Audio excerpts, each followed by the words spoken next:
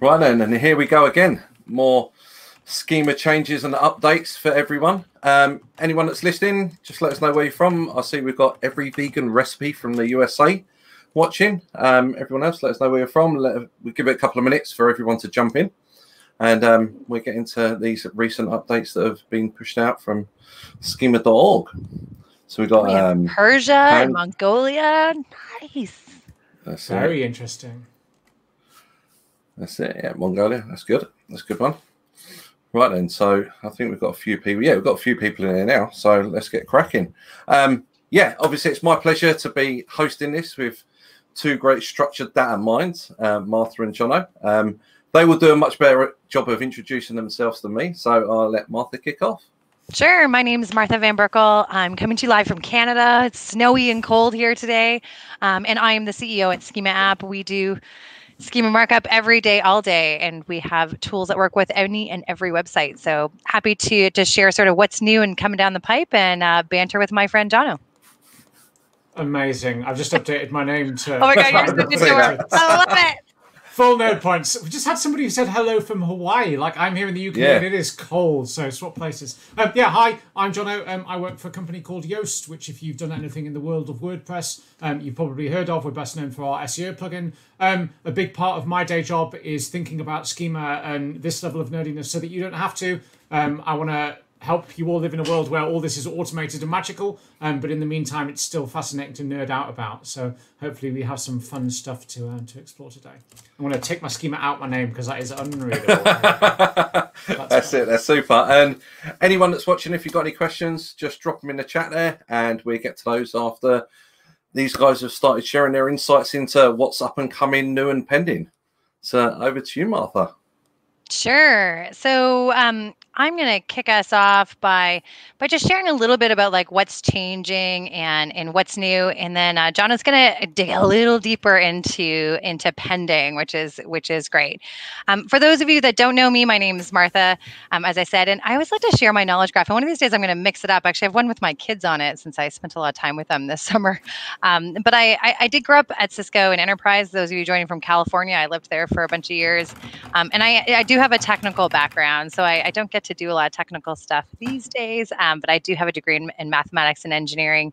Actually spent some time in the UK, Jono, up in Glasgow, and I am one of the founders of Schema App. So I've been doing schema markup for a long time. Before any of you cared about schema markup, we were doing schema markup, building tools and sort of adopting it from a semantic technology background. I am Canadian, and I used to own a 1965 Austin Healey Sprite that actually starred in a movie directed by Kevin Bacon, and Kevin Bacon used to drive my car. And I always share it this way because I'm using schema markup here to define these relationships. And then you've now inferred you can win the 6 degrees from Kevin Bacon game. And so this is, again, the same way you can use schema markup. And we've talked about connected schema markup and lots of other pieces. But what we're going to talk about today is sort of what's been changing. And, you know, it's been an interesting year for all of us. But I think what's really exciting is we're seeing continued acceleration of Google's investment in schema markup and how they're using it to, I'll say, like capture some of the trends that are going on as a result of coronavirus. And so I'm going to go through like some of the new things that have been coming out in the last 60 to 90 days. But I want to kind of also connect the dots that these tie very clearly to, trends of consumer buying behavior and what's going on in the world. But the first one I want to call out is image license. So this moved out of beta. So it was in beta. Funny story with the image licensing for beta. Google actually called us the day that this went into beta. And what was super fun is they were calling to make sure Schema App was ready to support it, which we were. And so it was just Google called. Love that story. And so this is where images can use the schema.org property to call out the license for that. And you can see in the image over here on the right, it like kind of pops up with licensable and then details about the license. What I love about this is that, the license property has existed forever within schema.org. So if you think about sort of like they were planning on this back in 2011 when they wrote the vocabulary. And so my always question goes to like the big push of GDPR and other things around how people are reusing content. This is now being used in image area, but where might that also play a roll sort of down the pipe. You think of FAQ, Jono, right? When like people are like, that's my content. Google's now showing it and getting the eyes on it. I wonder if this is not just a first step in sort of a foray into this space. Absolutely. And you look at the continuing hardening of privacy and ownership rules and consent models, there's definitely a direction of travel towards stricter definitions on what's public, what's private, how things can be used, what requires permission. There's so much happening in this space. Yeah, starting to define different types of licensing and that level of details is definitely going to be where this goes next. Yeah, so we'll kind of see where that plays. The next new rich result that came out was around home activities. Now, for those of you that are working from home and have children, so my kids are 5 and 7, full of energy, needing entertainment, this seems like a really logical rich result for them to bring out. It's sort of like this should be like tagged like COVID rich result. So it's really where home fitness and well-being is the example here, but it's any home activities. It's primarily on video. This one's only allowed in English in the US on mobile devices, so it's still quite restricted. But again, sort of really meeting a need right now around sort of like how do we sort of come up with fitness and wellness, like other activities that people can do home and bring that directly to the searcher that's going on. And I think this is like it's almost like an extension of a niche area of video and how like that the video carousel is showing up. So I expect this one to expand over time, not just across English and US, but across like many different types of searches. I was really intrigued with this one to see there was a little footnote somewhere in their release notes which said, oh, and by the way, this can also apply to historical events, which I assume there's a whole bunch of people with a whole bunch of websites out there that have this kind of content but buried away in archives. And it was really nice for them to explicitly say, actually, it's perfectly fine to go and describe an online yoga class that you filmed in 2006 if it's still relevant. So hopefully people can resurface some of that archive material. Well, and even events like now that all evolved right where it can be a virtual event, whereas before Google was really hardened with it having a location and sort of restricting, so, I could do probably a whole talk on like how rich results have evolved as a result of the global pandemic, but I see it kind of broader in just like the overall trends, which kind of leads me to the last new rich result that we've seen come out, which is around shipping details. I don't know about you, but like Paul was just talking about how he finally got something that he ordered from Google back in August or September, Paul, was it? Yeah, August last year, actually, it was. and I know, like, I was looking for something this week, and I realized that, like, the cost of shipping was going to be, like, a third of the cost of the thing that I was buying. I was like, nah, not so sure. You should buy it from there. So, but this is, where that shipping cost can show up in the search result. Again, this one, US English mobile devices to begin. But I love this for e-commerce because, it is something that sort of helps you with intent. It's something that you want to know right at the beginning of your journey. Are you going to actually jump in? It's a great way to stand out. And something else to diversify if you don't have price or ratings, that you can get this sort of free shipping rich results shown out there. So these are sort of, I'll say, like the big moves that we've seen sort of over the last piece around rich results. But it's also been some really fun areas around releases. So, I'll call out one that I really loved and where, again, we're seeing Google be more, I'll say like verbal. And, I think you may call this out in yours, Jono, where like we're seeing Google being like, this is a proposal from Google. Is it really a proposal, or is Google saying what they need to schema.org? So this was part of schema.org 11 or 10 release that came out in September. September was the 9th release of schema.org in 2020, the most we've ever had.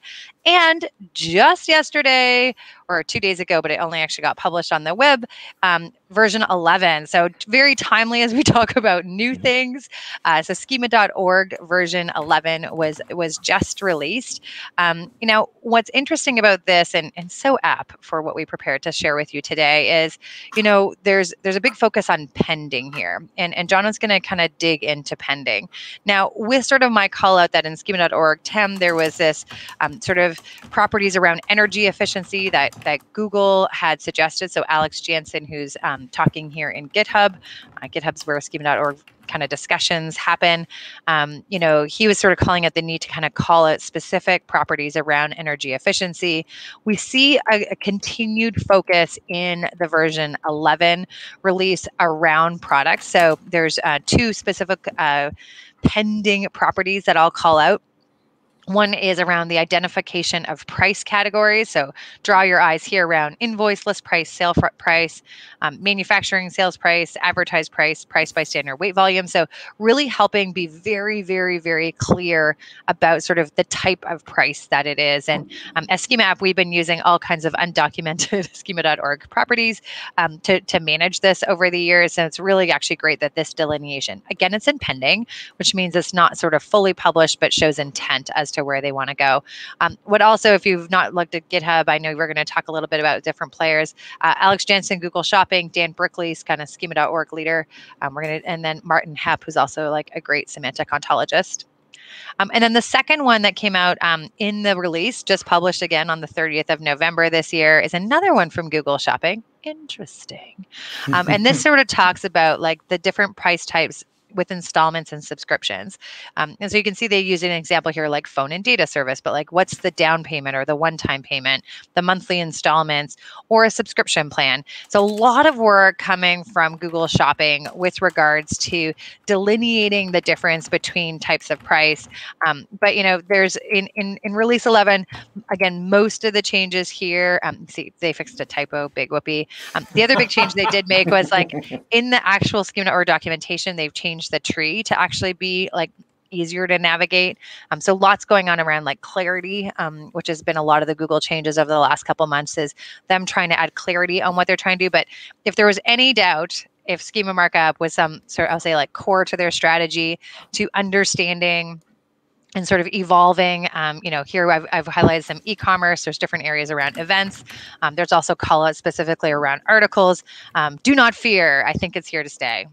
So with that, I'm going to hand it over to my colleague, Jono, because he's going to dig a lot more into pending. And I think this is, you know, again, very, very apt based on the fact that version 11 has a ton of pending. So Jono, over to you.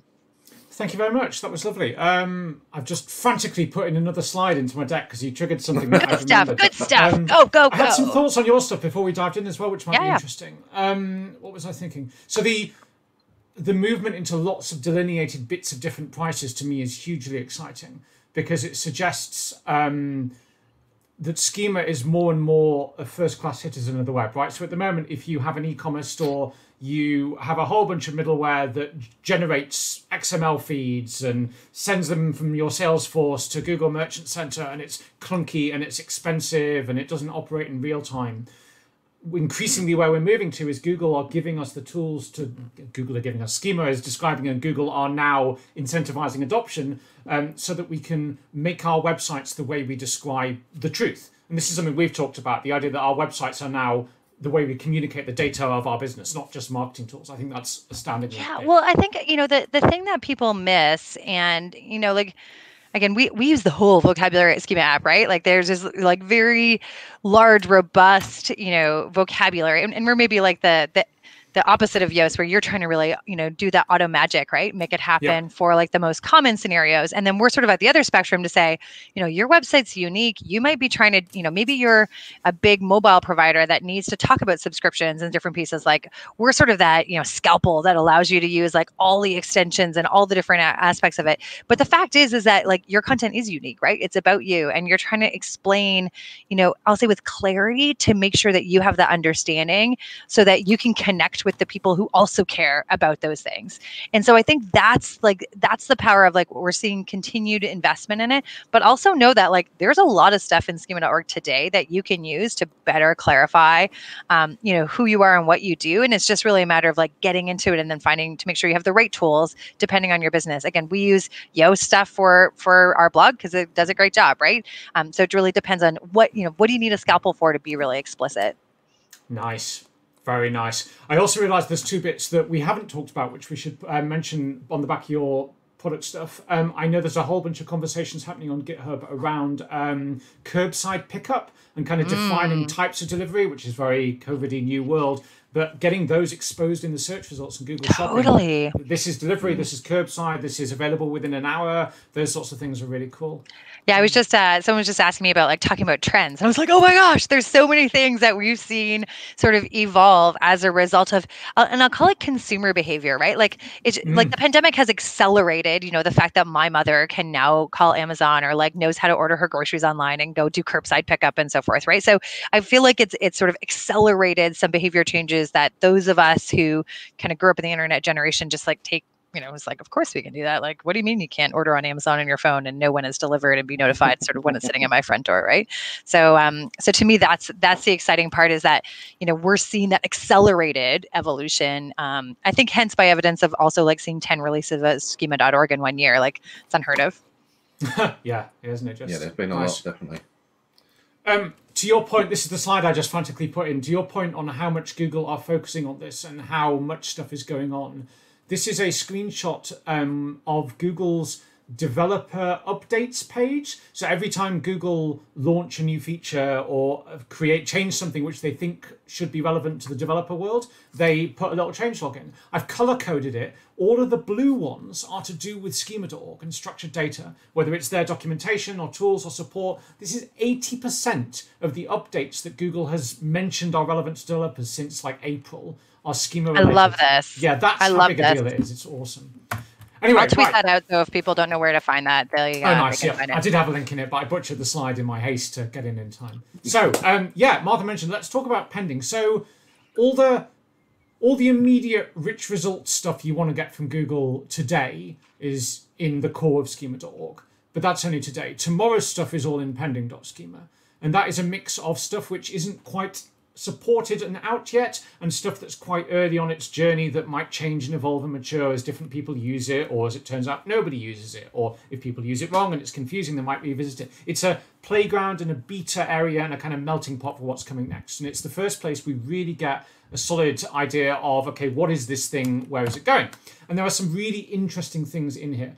You can get to this at pending.schema.org and have a look around. It looks and works the same as the main schema site, except it's full of all sorts of interesting examples of stuff, which I'm going to pick out a small handful of to give you an idea of what's there. We can talk around them and see where we're going. From an SEO perspective, this abstract, weird concept is one of the ones that gets me most excited.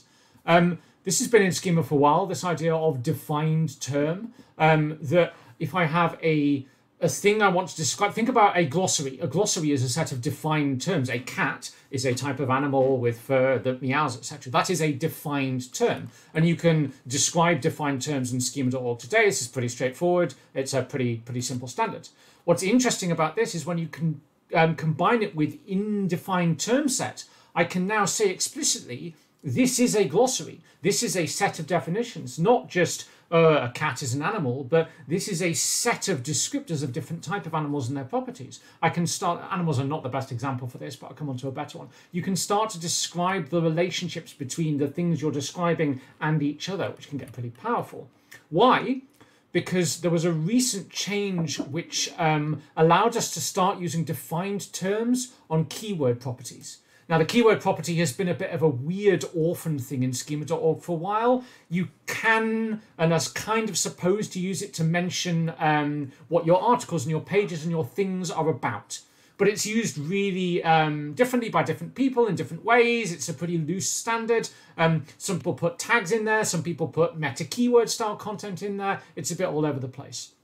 There was a Google-initiated conversation about tightening up this scope and definition. So now I can explicitly use it to describe what things my content is about in a way that I wouldn't be able to do otherwise. Let me give you an example, and here's the conversation for reference between some faces we'll come on to in a minute. If I have a blog post, which is, for example, about mobile SEO and user experience, and those are tags on my website, I can now say that the keywords of this article are these specific defined terms which exist in this defined term set. I'm now describing the relationships between my content and the ways that I've organized it in a way that Google and other providers and consumers can explicitly understand. I think that's from a data architecture perspective, a really big deal. And it's not sexy, it's not exciting, but it's one of those kind of behind the scenes thing that Schema does really well, which is describing those connections so that things which are consuming these things can really build and understand those relationships. All right, I have a question. I gotta like in our brains of which data architecture of my brain am I putting this in? Are we putting defined terms in the like really cool variable we can define like property value? Or are we putting it in a bucket of sort of defined terms around kind of relationships and sort of defining a group of things? So this is interesting, right? It's what is the defined term set? Is it a glossary of all the things? Or is it a reference to external stuff? Is it just a pool of things? I don't know yet. I think if you have a glossary on your site, for example, it's a really easy use case to say, let's reference this glossary. If you don't, if you have categories and you have tags and you have archives of things, it's a little more vague. This is something that I'm looking at Yoast. How do we do this in an intelligent way in the background? And it's almost like a defined group of things, right? Yeah. So it's sort of almost like a collection, you know, like an item list, but of a defined thing that you're wanting to define. And then my other question, go with me on this. I'm going to go to Bert and passages, right? Right. So anytime I see things where Schema.org is being used around sort of defining data architecture and organization, and I think about sort of all the conversation that we've been having around, you know, Bert using the natural language processing to understand concepts, but then also, you know, the newest conversation around like looking at passages, so elements of a text in order to kind of think of it, which is all data architecture, right? So it's like, how do we architect our content differently with H1s and H2s? Do you see this playing a role there? Yeah, absolutely. And it'll be interesting to see how that compares to the about property, which is already a thing which people use. Which I love, the mentions property, which is similar. And that I think this hopefully will become the proper way that you do that. I've just seen a really excellent question come in from YouTube saying, is defined terms similar to the definition tag in HTML5? Yes, absolutely. Except we can also say, and here is the URL where this definition lives, and here is the reference to the set of things that this definition is part of. It's definition HTML5 like the reference to the grouping almost, yeah. Yeah, I think that's a really big deal. Why this came up in the first place is I saw an interesting conversation, and I can't for the life of me find where it is, somewhere on the github.org schema between a bunch of Googlers talking about e-commerce, products, and defining constrained areas of variables, colors, sizes, materials, the kinds of things which many e-commerce stores and verticals share. And now these are all defined terms, right? If you're selling a t-shirt in 5 different colors, red is a defined term, yellow is a defined term. They are both in a colors defined term set. I think this will weave its way into the e-commerce space very quickly. Interesting stuff. So we've both mentioned Dan Brickley and seen a couple of other faces. I think this is something that we don't do enough when we talk about Schema. Yeah, let's call them out. Let's call them out. So Schema is not an anonymous thing. It is managed and run and evolved by people. So it's ostensibly open source. There are a bunch of people involved in conversations, ourselves included. But there are really 2 people at the heart of a lot of what happens. And if you want to understand where Schema is going and what's going on, you would struggle to do better than to engage with, read, and listen to what these 2 people are saying. This is Dan Brickley, who works for Google and essentially owns Google's involvement in Schema.org. He is right at the forefront of what is this, what is it for, what are we doing, where should we spend our time. Wonderful guy, though he's not accepting my LinkedIn invitation, so maybe not that wonderful. But really at the very forefront. Check him out on Twitter as well. You can Google him really easily. Really interesting stuff. The other chap is Richard Wallace, who is a phenomenal person. He's an independent consultant on all things structured data, knows Schema inside out, back to front, upside down, and works on Google's behalf to essentially be the webmaster of Schema.org, which he can't then help but also be heavily involved in Schema.org, the standard, because it's essentially the same thing as the website, and really has a really fascinating vision on where Schema is going and what it could become. There are very few conversations that happen at Schema.org that these 2 aren't heavily involved in, so it's worth keeping an eye on what's going on with that. Yeah, really nice jobs. And Richard's background is in library and sciences, which is like the whole, you know, where semantic technology came from. So just like my co-founder, Mark, the 2 of them like to geek out on like all the ontology design and so forth. So, you know, him being part of that, you know, bringing that semantic technology background, like he's thinking about how he also, you know, how Schema, you know, really helps build graphs, but different conversation. Back to you. Well, interestingly, on different conversations, one of the most interesting things I've chatted with Richard about is the idea that from an SEO perspective, very few sites implementing schema link outwards.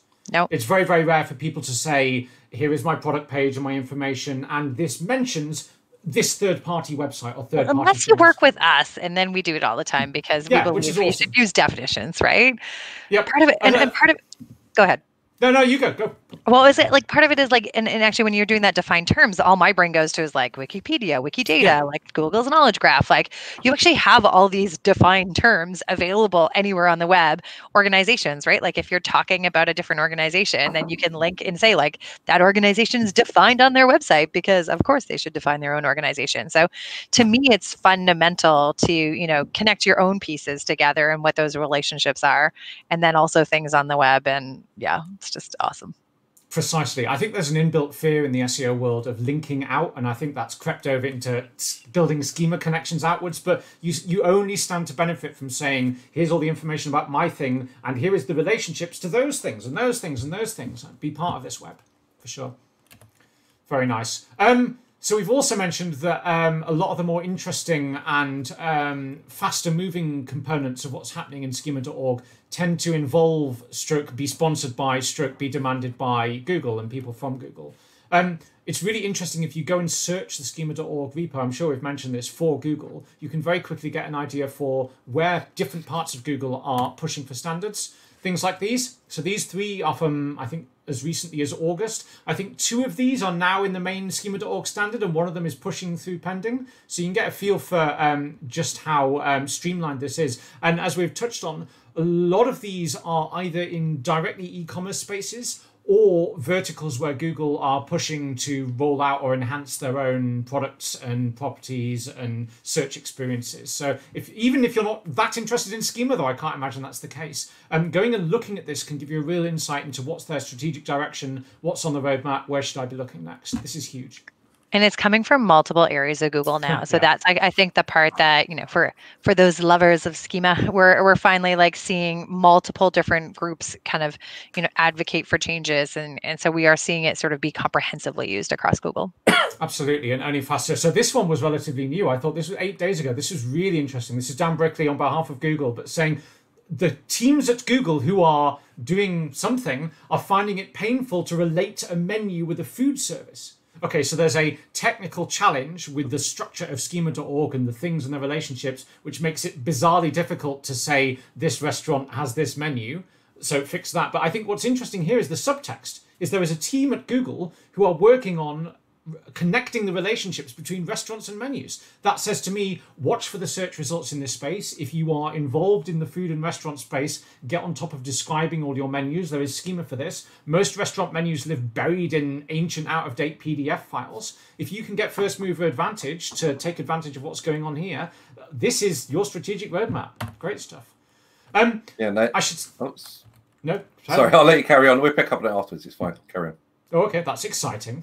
Secret conversations. The flip side of this is there's a lot of so this is pretty shallow and pretty quick. Yeah, that's interesting. The other side is there are some really terrifyingly deep and verbose conversations, which I think it's worth picking on this one because it talks a little to how schema.org works and how some of us might want to get involved in it. So schema.org is an open source standard to a degree. You can have an opinion, you can contribute, you can suggest things to be added to it. This particular thread, and I won't link you to it because nobody needs to read all the way through it, is hundreds of posts in an argument between half a dozen people, myself included, Dan Berkel, Richard Wallace, about whether schema.org ought to have a concept for homepage, which bizarrely is something it lacks. So you can say this is an FAQ page, this is a web page, this is a contact page. You can't say this is a home page. And there's some really compelling arguments in each direction as to whether we should do this.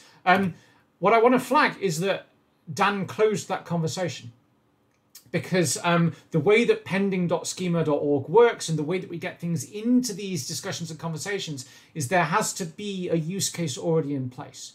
So whilst there are huge gaps and opportunities here for going and playing with things like food service, it's not worth going crazy and just exploring stuff that will never be adopted. Really, we are shackled to a large-scale schema.org consumer driving the agenda. And incidentally, there is only one large-scale schema.org consumer, and that's Google. So if you really, really want to get a grip of exactly where schema.org is going and what's coming next, all you have to do is search through these Google tickets, because that's more or less the only thing that's going to be coming next. Ouch. Yeah, the conversations can be long, so make sure to have a big cup of coffee or something stronger if you want to read through it. A few other interesting bits I just want to flag that we won't go into detail that are just worth signposting. So there is a ton of stuff in pending coming around different types of payments we've mentioned briefly, but you really get a feel for how varied that is, looking at things like mortgage repayment rates and early prepayment penalties. We know from, well, we suspect that based on this, Google are getting into the housing space. We know there was a big schema release recently that added things like floor plans and number of rooms, and is this for rental or purchase? But there's some really interesting other bits in there, like describing cashback processes and loan information. Definitely be looking into some of this. And then related, on the firstly on the payment schedules and subscriptions, being able to say you pay by day, by month, this happens daily, this happens 6 times, this happens every Tuesday, but only 8 times. There are a lot of real-world scenarios where people's pricing models work like that. Things like mobile phone contracts, broadband we've mentioned. If you have complex pricing structures, it's really hard to describe those at the moment. But again, the first mover advantage for you getting there, describing your prices in a way that uses this and getting into the search results will be huge. There's some interesting, in the second box, some interesting new content type descriptions. So at the moment, we really have web page, article, different types of article, web page content, which is a bit vague. Now we have these more specific types of news articles. So not just news article, but this is a analysis news article. This is a background news article. And there are some particularly interesting ones in here, like review news article, which in schema.org functions both as a review and an article, which at the moment, if you wanted to hybridize those, it's a bit technical and a bit faffy. Now we're starting to get much more specific targeted types of content. This is Google driving an agenda to want to understand what is this thing. And then in relation to that, I don't know how many of you have come across this, but what's it called? The Trust Project? I think 2014, 2015 maybe. I've got it in my notes. Is it the Trust Project? What is it? I don't know. TrustProject.org. Yeah, so this was set up by a bunch of independent people, but Google plowed millions of funding into it. The idea is the Trust Project is the organization and the collaborative idea that we fix fake news. And we do that through investing in people and processing technology and open standards. Google plowed a huge amount of money into it and time and people. One of the things that it identified was that in order for publishers and newspapers to be trustworthy, they really ought to have things like diversity policies and disclosure of where their funding comes from and information on who their senior editors are. That kind of makes sense from a human perspective. A site is less likely to be publishing fake news if there is a detailed page describing here is the background of the editor, here is the process by which we make decisions on what we do and don't feature, etc., etc. There are schema properties for these things. You can say, here is my corrections policy. Here is my feedback policy. Here is the page which describes our editorial mission. Here are the kinds of topics we do and don't cover. If you're a publisher, I think this is a huge deal. When you look at the amount of energy that Google and others are putting into the Trust Project, when you see the amount of news around fake news, a big part of what Google want to use schema.org for when it comes to publishers is verification, is authority, is trust, is validating that this news article we can put at the top of the search results because we know that it's right, we know that it's safe, and we know that it's accurate. This is going to play a huge part in it, I think. It's worth looking into that. This is much more nerdy, but one of the I love this part. I really want this to really get out of pending. One of the big objections you tend to get from developer-type people when you're implementing extensive schema is that's a lot of code to put on the page, it's going to slow us down, that's kilobytes and kilobytes of data. Now, they may be right or wrong. There are technically ways you can manage that. Things like gzipping pages means that duplication isn't really an issue.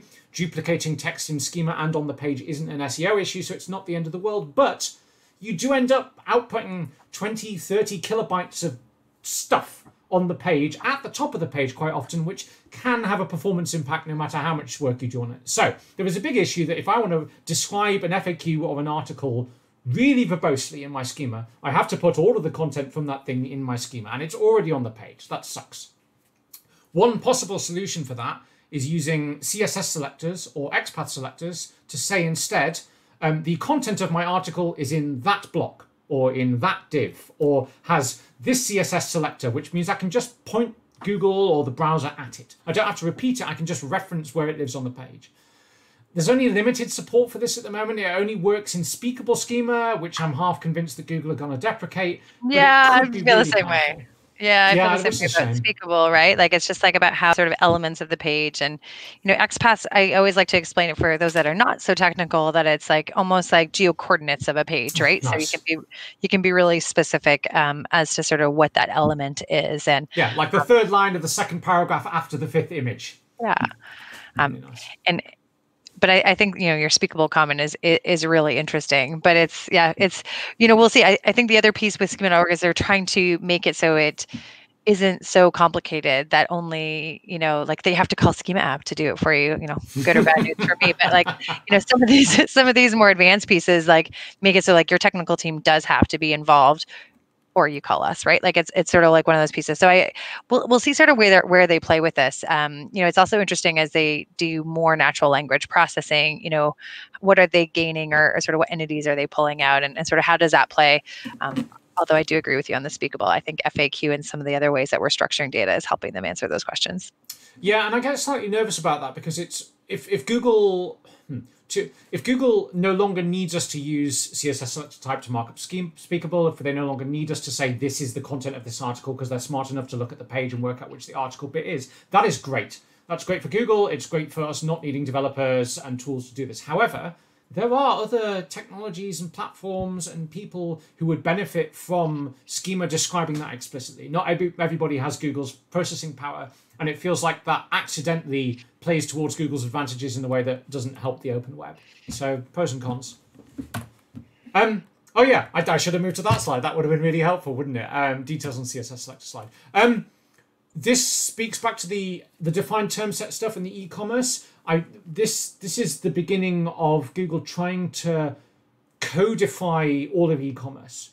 Like if you have a t-shirt in 10 colors, you can't, those colors are defined things. Red is a thing. Your red is the same as Amazon's red. Your red is the same as Argus's red. This is the same concept. Large should mean the same across all, I was about to say large should mean the same across all CLUDs. It really shouldn't. But you get the idea that there are only a certain number of moving parts and types of variables in the e-commerce space in particular. And if Google can define those and standardize those, they can start to do things like their own product comparison much more effectively. There is so much going on in this in trying to define and lock down moving parts and products, well worth looking into. There is a huge problem with e-commerce schema at the moment that it's there is no good way, and we've talked about this, no good way to describe product variants. If I have a t-shirt in 3 sizes and 5 colors, it's really, really hard to usefully and accurately describe every single one of those variants. There is no concept of this is the parent t-shirt and here are its variants. That's what this is introducing. This idea of product groups and product variants is a big deal. I now have the canonical definitive t-shirt, and then this one varies by color, this one varies by size, this one varies by shipping information, etc. That, as it starts to get used and comes out, will have a huge impact on all schema for products that have variant types. It's going to be transformative, well worth looking into. And then I think this is last because that's a lot to take in and get through. But it really is worth just going and skimming through this. There's so much you can pick up on what's going on. Again, there is so much happening here. You can see with complex pricing options, return information. This is newish. I can say, here is my website's product return policy. Or here is this product-specific product return policy, and you can differentiate between those, which is quite interesting. Again, this speaks to trust. If Google is looking to make sure, if not reward, at least make sure that all of these options it's providing right in the search results with all of these data points and prices and delivery information exposed, they're absolutely going to want to make sure that you're just doing a good job of describing all of the things that demonstrate that you're trustworthy, like having a reasonable and well-described return policy.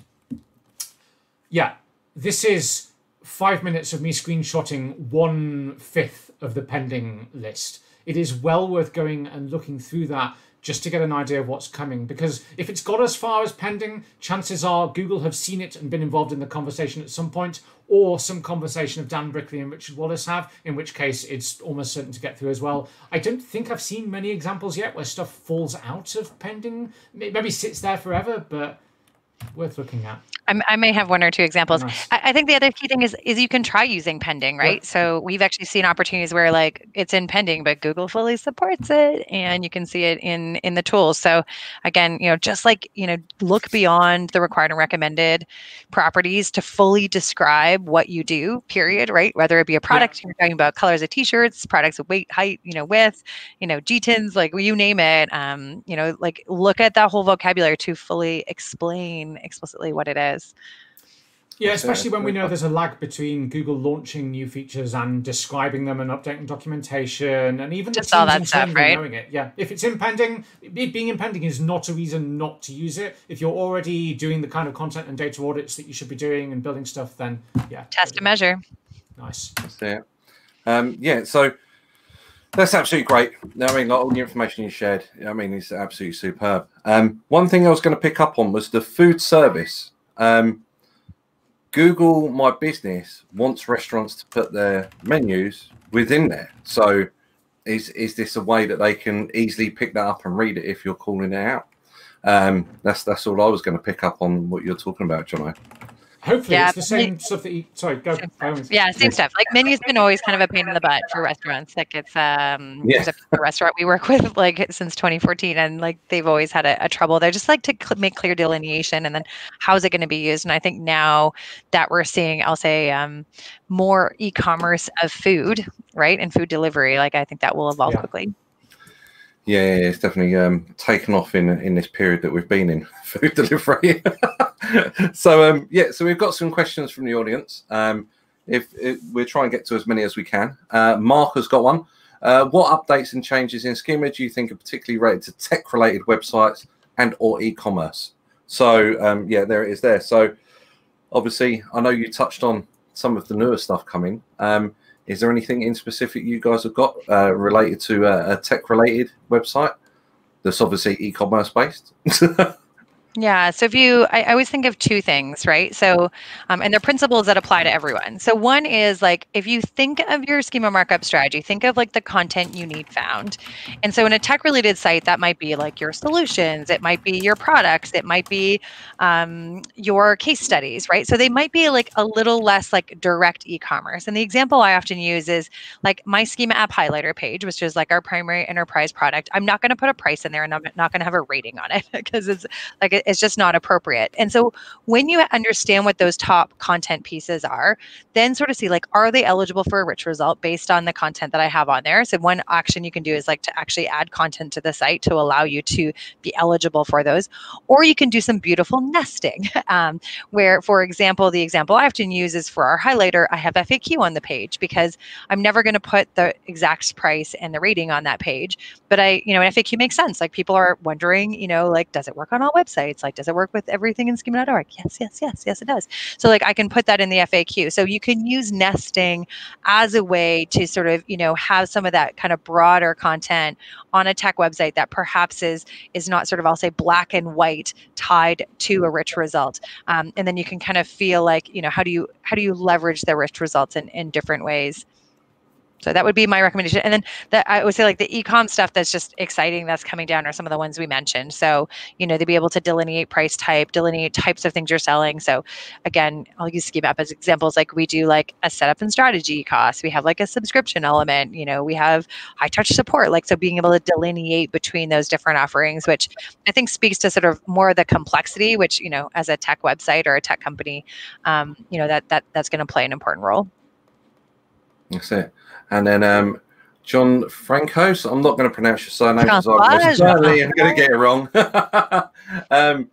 So this one here is every vegan and every vegan recipe. So two people asking the same question. Since the new Google tool is Rich Results Test, what kind of tool can we use to test JSON LD? This tool is not covering every case. And I know I helped someone out with this the other day. They were trying to test their service schema and they couldn't see it within this tool because obviously it's the rich results test. It's not a structured data test. So is there any tools that you guys know of? Jono, do you want to? Why don't you start, and then I actually have an image of a comparison between the tools that I can share. Oh, nice. So I swear by classyschema.org.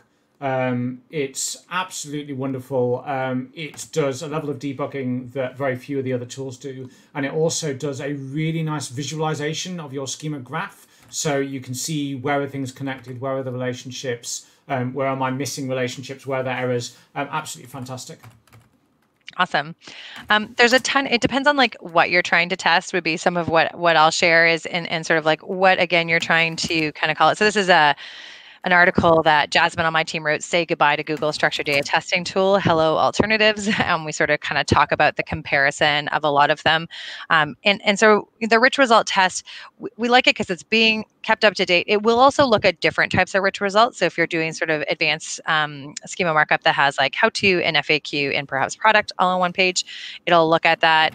But then there's also like nothing like the SD linter, which is like open source, validates schema. So it's a question of like, do you want to validate, all the different types and all the different properties and so forth to make sure that you have valid schema markup versus are you testing for rich results? And are you trying to do it on a page by page basis or are you trying to do it across the board? So it really depends. Like Write SD Helper is a new Chrome extension that came out that looks pretty good. It's really easy to use. Schema.dev, has a really familiar interface, kind of looks and feels a lot like the old one. And structured data testing tools still around, right? So I still use it to kind of look at what all the structured data there is and what their relationships are. So this is a handy article if you want to read more sort of, again, Jasmine on our team, who's both a customer success manager and has a semantic background, sort of went through. Yeah.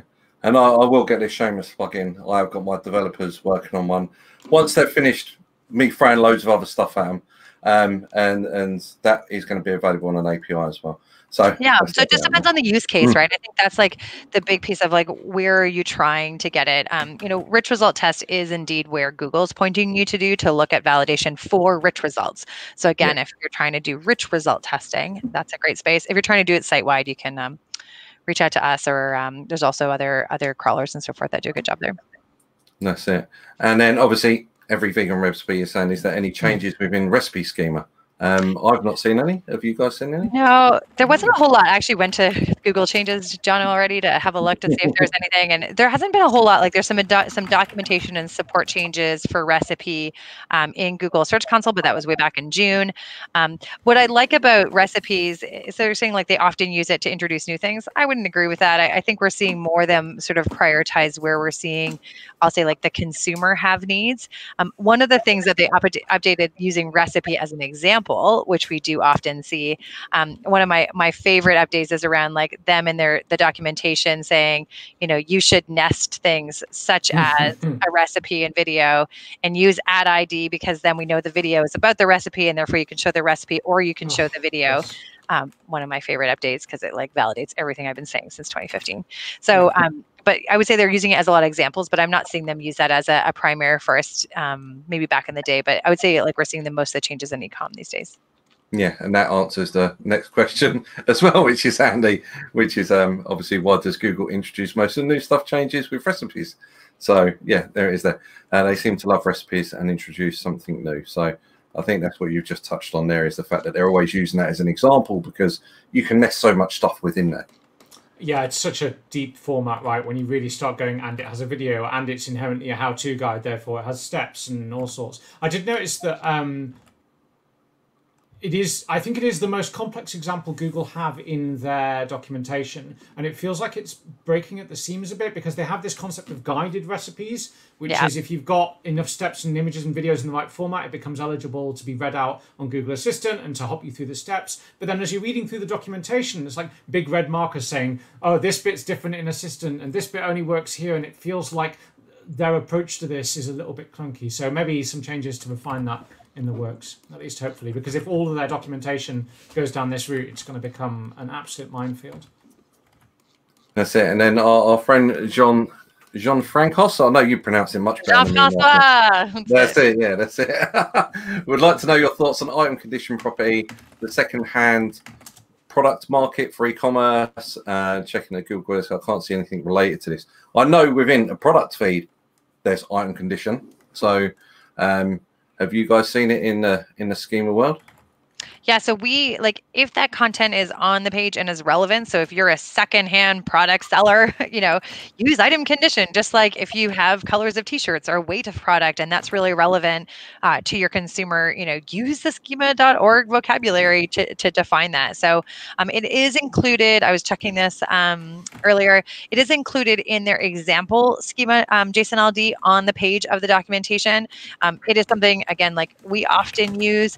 What's interesting is sometimes I'll say like the plugins for different things, they don't necessarily use all the vocabulary for the different item types. So it's just one of those things to make sure that if you're automating your schema for e-commerce, that it's representing it. Sometimes people just default it to new or default it to available, which is less good, especially if your data feed is saying otherwise. That's it. That's perfect. And I think that's the end. If anyone's watching has got any more questions, that would be great. Yeah, classy schema. I know that one well. That's a very good tool, that one. So one of the interesting types of pending schema that I've seen was one which is Math Solver, which is a bit of a random one. It says that it's to do with websites that have got mathematical equations. Have you guys come across any strange structured data types that are really sort of like outside of the box, like that one, for example? Oh, that's a good question. You should have given us that one beforehand. So it's like our super favorite schema types, on those proper random ones that are really out there. I mean, obviously there's justification behind it there, obviously. But yeah, it was just one that I see within the pending that I was like, okay. I caught recently in one of the updates they made ski resort a subclass of resort, which feels like an insane amount of specificity. Like there are real problems that schema.org needs to solve, and granular classification of different type of holiday resorts doesn't feel like it should be high on that list. Yeah, that was in the schema version 10 release. Like there wasn't a whole lot of excitement in that release, frankly. and like we actually highlighted, as a skier, like I was like, yeah, I want to know if it's a ski resort, not a beach resort. That's great. It's just like one of those kind of crazy things. I think I've been spending a lot of time in health schema markup, and I think one of the things that a lot of companies don't know is like how detailed that extension is, and sort of how everything. So if you're in products and you do diet work, you can talk about different types of treatments. So if you're a service provider in a naturopathy and you have different treatments, so it's one that I feel like is less known because it's not necessarily, again, where you're like, oh, all the rich results for, this medical condition, right? We're going to have, but there's like so much that you can do in there, and then it relays back to like a lot of the medical pieces. So I guess those are some of mine with just regards to like how defined it is. Same for like automotive, right? So these are some of the extensions that some of them have been pulled in, like FIBO for finance. Finance is also like an interesting one, although there's like a bit of gap sometimes in insurance in defining sort of all like the different insurance pieces. And then actually to go back to I believe it was Jean-François or Mark's question around technology companies. One of the ones that's like harder to define within schema.org is a bug. And like what is like how do you define a bug in software, right? And so in a lot of technical companies, so I grew up at Cisco, so I used to actually own Bug Toolkit for Cisco globally as one of my products. How do you define the bug? Like it's a technical article, right, with regards to it, but it's actually like defining a defect, and I think it's one that is a gap today. I haven't seen anything come out that sort of helps resolve that, but for all us software companies out there who want to sort of be transparent and build trust by being articulate, I feel like that one's a gap. I have two favorites that I've just... Oh, sorry. No, go ahead. I have two favorites I've just plucked out of thin air, having skimmed through and found some previous ones. I really like HyperTOC, which is new. So a hyper table of contents, which is a table of contents, but for a rich, complex media object that navigates between images and bits of videos and multiple videos stitched together. I really like the idea of that. But that got me onto one that I've been looking at quite a bit recently, which isn't a schema type, but a property. I think there's loads more stuff we can be doing with accessibility feature, which can absolutely. be a property of pretty much anything. So anything you describe in Schema, you can also describe what accessibility features it has, i.e. this uses alternative text. This can be controlled by a keyboard. This has flashing images, so watch out. This has a tab order. You can describe all of those issues, risks, and capabilities in a way that could be quite useful for screen readers and assistive technologies. I don't know how well utilized they are yet, but they won't be until we mark them up. So if you want to push forward on the cutting edge of accessibility tech, then that might be worth looking into. Yeah, and that's going to be big in the States, because that's a big drive out there now in the States, is the accessibility of websites. I think everywhere. Canada just has, like, it's been actually a couple of years now, 3 or 4 years that they've been pushing as well to have, I'll say newer, higher expectations with regards to accessibility. Okay, I'm going to build on that though, because like I also love, it's Martha, future strategist, kind of coming in, but like the whole accessibility piece though is that like what has access, understands the accessibility of your website, but also like the structured data is this common machine vocabulary, right? Yeah. So you could often say that like by having structured data, you're allowing different machines to understand, just like the White House recommended everyone use special announcement to get COVID information out there. I'm going to pitch schema markup to be like the next big thing for accessibility, because it does actually allow, again, schema.org being this common vocabulary, more people to understand. And, this is where I think, what we talked about today is being this community and collaboration, and where Google's still driving a lot of it. I see chatbots using this. Like on-site search has been using structured content for years, trying to make sure they understand and kind of provide service right through the different elements. So, I'm excited because who's going to be the first chatbot to start pulling my schema markup? And if you want to do that, call me, because I'm sort of all in to sort of help those knowledge graphs be accessible to promote understanding. Schema as an accessibility API. We've been thinking a lot about how we use Schema as an API. That's really awesome. There we are. What does the Schema version of this URL look like? So for any given URL on a website, being able to say, I don't want the colors and the CSS and the content and the HTML. I just want the data representation of this URL, whether it's a page or an archive, as the data layer. Yeah, which is cool. Again, like I'll say, like our bigger goal at Schema App, right? Like we're a knowledge graph company that does schema markup. Nice. Yeah, so if you want to talk about that, call me. I love that. I love those conversations. That's it. And this just goes back to what obviously John Mueller said earlier on in the year, which is that schema is going to get a lot more technical and it's going to get a lot more tougher. Yeah. And bringing in elements like we're seeing now, you can start to understand how it's not just as easy to just deploy things automatically. You know what I mean? Like, a certain amount of stuff can be. Do you know what I mean? And that's fine. But then when you want to get really granular, you got to really sort of like get deep down and in the nitty gritty of the code to sort of like push those changes forward. Or be a really good philosopher to ask, what is this thing I'm talking about, and how do I best describe it? Right? I joke that philosophers are some of the best people at schema markup because they know how to ask that thing. That's it. Yeah. Well, we haven't got no more questions. We're at the top of the hour. Maybe people can throw in ideas for the next webinar, what they want us to talk about. Yeah, that'd be super. Yeah. If anyone watching has got any ideas of what they'd like us to cover, whether that would be structured data for new sites or whatever else it could be, then just put it in the chat or reach out to one of us, and then we can get that set up. Sorry, Martha, you suggested how schema has changed as consumer behavior has changed given COVID and vice versa. I know that might be a really fun one. Yeah, it might be really fun because we can then actually pull in data on sort of what that consumer behavior has changed. And I think it's going to be interesting. In Canada, we're sort of in the middle of that second wave. And so I feel like there's more change coming as we sort of see new behaviors and, as families and everyone goes through a different lockdown, the holidays are going to be different. Let's see what comes out sort of in the next 30 to 60 days. We often see a release of schema markup in beginning of January, like in those first 3 weeks. Maybe we won't see that based on the fact that we just got one. But I think that might be a fun one.